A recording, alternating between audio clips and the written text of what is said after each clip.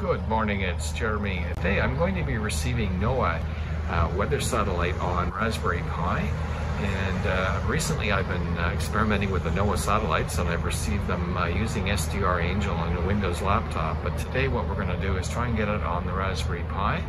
So what we've got here is my dipole V antenna. It's got a 120-degree angle, and the elements are 54.5 centimeters. That's the wavelength over 4 for a dipole. And over here is the equipment.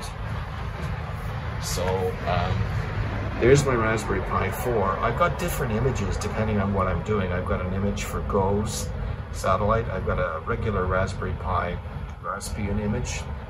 And the one I'm using today is the open plotter headless image. So in a previous blog post and video, I talked about the headless operation of Raspberry Pi4.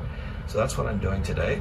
So I'm going to be looking at what we receive on my laptop screen and keyboard. It's just a remote screen and keyboard. So basically the signal from the antenna comes in here. It goes to, this is a bandpass filter at 137 megahertz. It's got a low noise amplifier built in. It's all SMA connected, and then it goes to an RTL-SDR version 2 with a metal case. This one's fairly accurate, so the ppm is, let's say, between -1 and 0. It's usually around 0, depending on the temperature. The power for this guy comes on this cable here. I don't have a bias T on this guy, so it's got the separate power. And then the whole setup is powered from a portable lithium battery. So this is the tape measure I use to check the element on the dipole, and that's a protractor I use to measure the 120 degrees. Okay, so here we are inside, and we're just looking at I'm using the laptop, just basically the screen and the keyboard. So you can look here on, this is Windows 10, and you can see that I'm connected to the open plotter Wi-Fi. That's the connection from the Raspberry Pi. And then I'm using VNC Viewer, and I'm using the connection 10.10.10.1 to get me into the Raspberry Pi. And there's the beautiful Norwegian fjord, and that's my desktop for the Raspberry Pi 4. So I'm going to go into Camtasia, and we'll look at all the software that we're going to be using in the Raspberry Pi 4.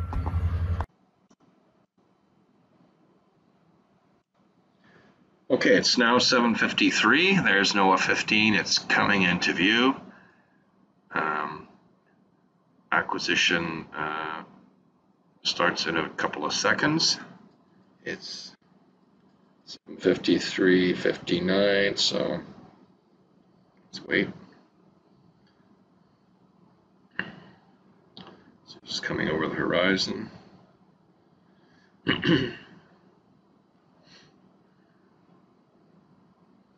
There's my QTH, there's NOAA 15. All right, so we're now over the horizon. So the AOS is switched to LOS. Okay, so we've got about 15 minutes. So let's go over to Gqrx. And we'll start to listen for a signal. You can sort of see on the waterfall shows up first. So you can see some traces there. So something's happening. As the elevation increases, we'll start to pull in our signal. Okay, so I'm going to start to record now.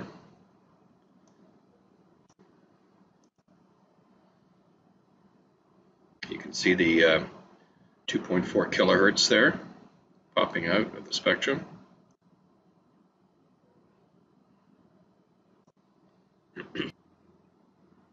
Yeah, we can see our lines here. They're fairly decent. About weak, actually. Okay, we're getting a fairly decent signal now. These side bands are fairly strong. You got a strong 2.4 kilohertz, and we're seeing most of the side bands. I look east here from my QTH, and there's a fair amount of obstruction with buildings, so the elevation has to be bigger than 15 or 20 degrees, otherwise I won't see anything to be blocked by the building. So the first part of the pass was blocked because of the buildings. The elevation was like 10 degrees, it was too low. If I just quickly look at the elevation, let's see where we are now. Right now the elevation is 18 degrees, so that's just the limit that I can see in my location. But we're getting a strong signal now.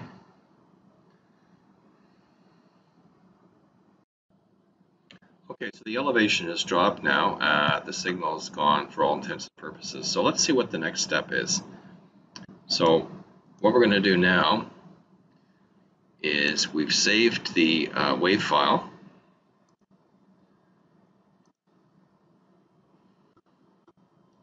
See down here for NOAA 15, our elevation is only 13 degrees, so we're not going to see anything. So let's quit here. And we're going to start noaa-apt. So I'm going to go into the documents directory. There's my noaa-apt file. And I'm going to click on the shell script, and that will run the program.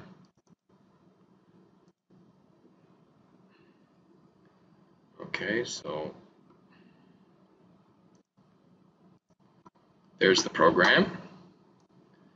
So the first thing to do is we're going to locate the WAV file that we've just saved. And let's see, it should be in home directory. That's the one. Okay, open.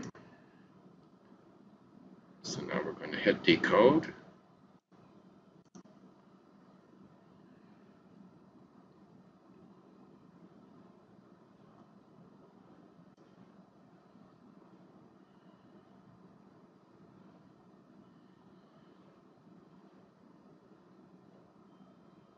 The Gqrx, by the way, saves the WAV file to 48 kilohertz sampling. So you notice down here it was resampled in noaa-apt. So now we go to processing, and let's check off, put the map on, and let's hit process and see what we see.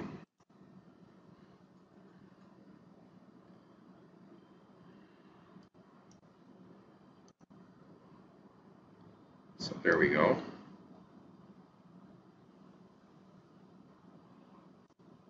So for that brief moment of time, we didn't, the signal wasn't there for all that much time. We did see something, and those are the two channels with the map overlay.